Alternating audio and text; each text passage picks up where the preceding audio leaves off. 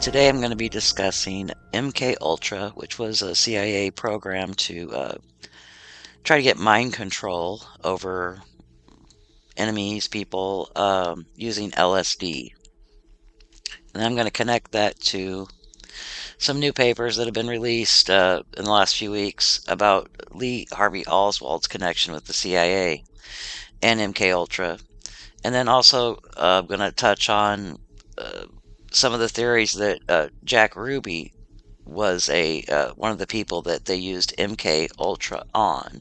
And of course, he's the one that is accused of, killing Lee Harvey Oswald. It's on video. Obviously, he did, but there's some theories that maybe he didn't know what he was doing at the time. And this comes from an article entitled "The CIA's Secret Quest for Mind Control, Torture, LSD, and a Poisoner-in-Chief." It's from September 9th, 2019, and it's from a reporter called Terry Gross, NPR. During the early period of the Cold War, the CIA became convinced that communists had discovered a drug or technique that would allow them to control human minds. In response, the CIA began its own secret program called MK-Ultra to search for a mind control drug that could be weaponized against enemies.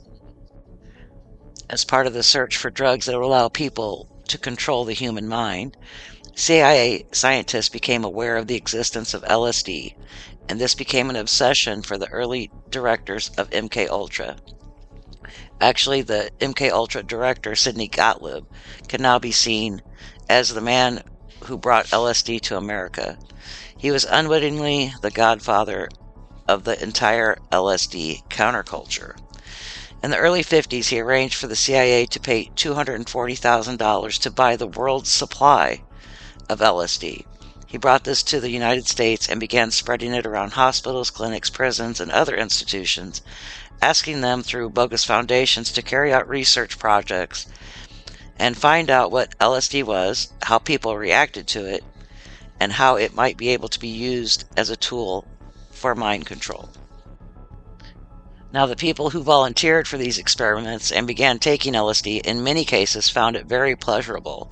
They told their friends about it. Who were these people? Ken Casey, the author of One Flew Over the Cuckoo's Nest, got his LSD in an experiment sponsored by the CIA by MK-Ultra, by Sidney Gottlieb. So did Robert Hunter, the lyricist for Grateful Dead, which went on to become a great purveyor of LSD culture. Allen Ginsberg, the poet who preached the value of the great personal adventure of using LSD, got his first LSD from Sidney Gottlieb, although, of course, he never knew that name.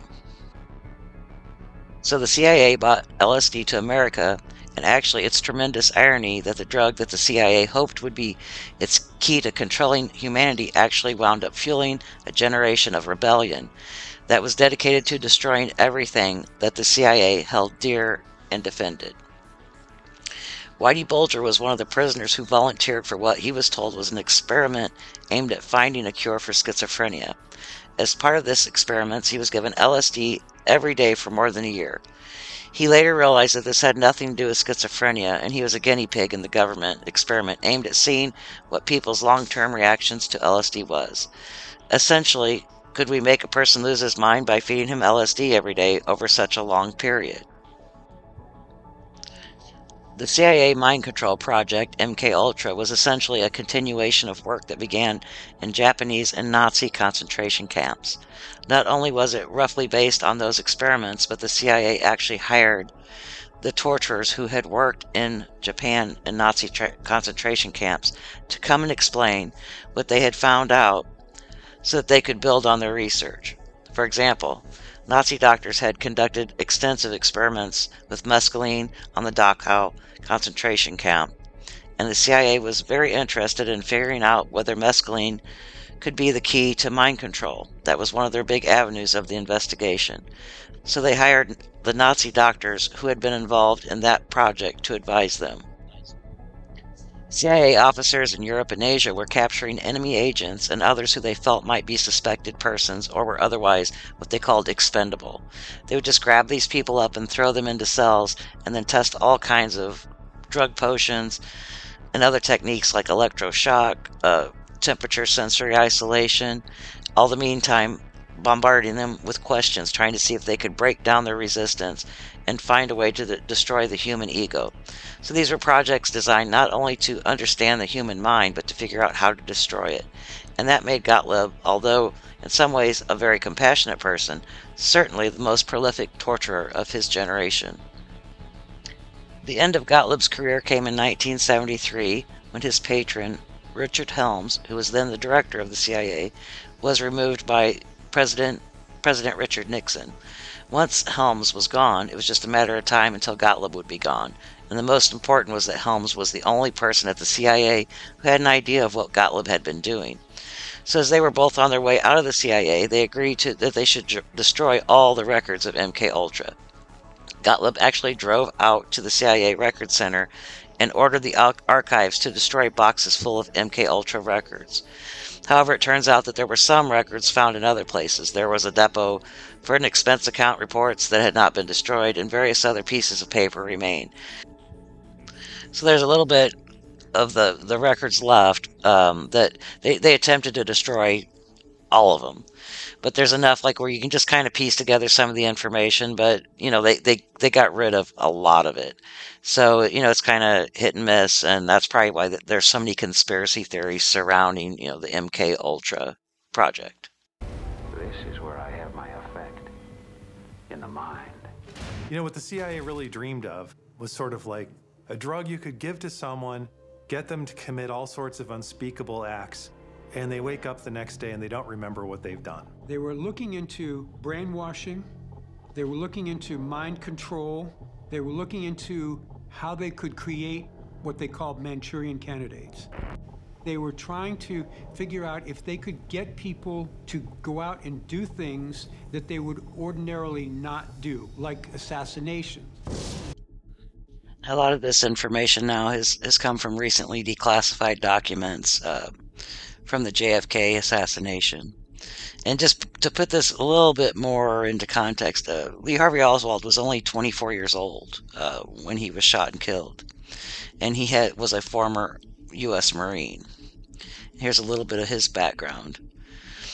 After studying Russian while in the military, and it's thought that he was trained at the language school in Monterey, California, he was discharged with a claim that his mother had very ill health, which was not true.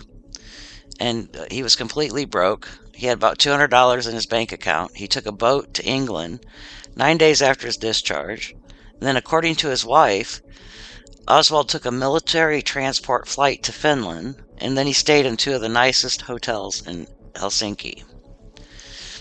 Oswald then took an overnight train from Helsinki to Moscow. Once there, he presented himself to the U.S. Embassy to announce that he'd become a defector. Embassy staff later recalled that his defection speech sounded odd and rehearsed.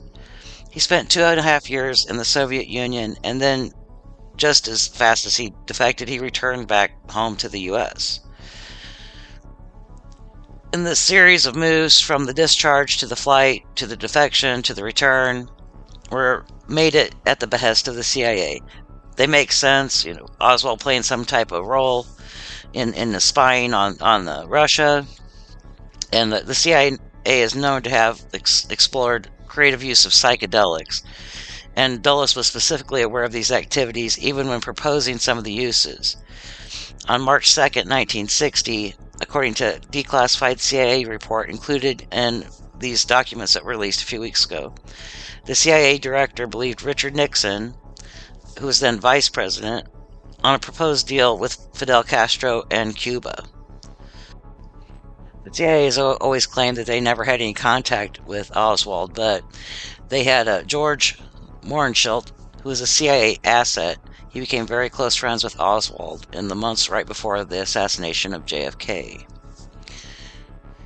And according to documents found in these newly declassified files, at the same time of his trip, the CIA's Domestic Operations Division ran a search on Mohrenschildt, exact reasons unknown, according to 2 documents created by a CIA analyst included in the declassification. So basically, in a nutshell, the CIA is thought to have been working with Lee Harvey Oswald when he was in Russia, because he spoke Russian, and that he was actually being a spy for the U.S. And then he came back, but it's not known exactly like why he would have wanted to kill the president.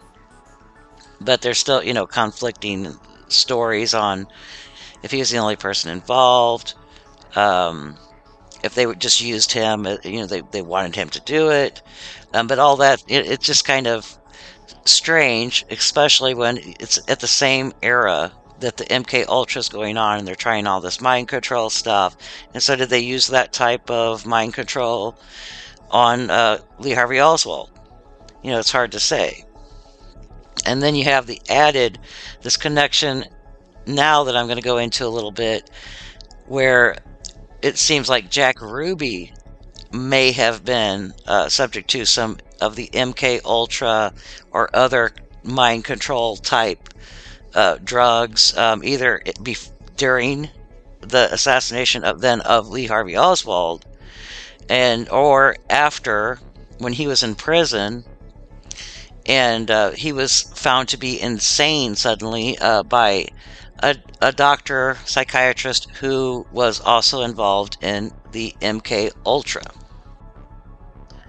So this psychiatrist, his name is Louis West, he was famous for killing an elephant with LSD when he was doing the work with MK-Ultra. And what happened is that Ruby had gone to trial once and was found guilty, but he found a retrial. There was like some kind of legality. So they're getting ready to retry him again. And he had been fine, sitting in jail. And this Dr. West then decides he wants to go in and he's going to examine him, even though he'd been examined by several other doctors prior to this. And after he came out from examining him, he told the jailers and things he's absolutely insane. And from that point, Jack Ruby had indeed had some type of complete mental breakdown that lasted into his death, which was not that long later, because it was he developed cancer, but he never gained control of his mind again. So I don't know, did he slip him drugs, or have no idea what has happened to him. So I guess really what the conspiracy right now kind of building is that the CIA kind of programmed Lee Harvey Oswald to kill JFK, and then of course programmed Jack Ruby to kill Oswald. In that way, there's no trial either way. So none of the information is ever going to come out. Some of the witnesses that were there whenever Jack Ruby shot Lee Harvey Oswald have said that, when he was tackled to the ground, that he said then, where am I? What am I doing? That kind of thing. And it goes back to some other things, why he was even down there.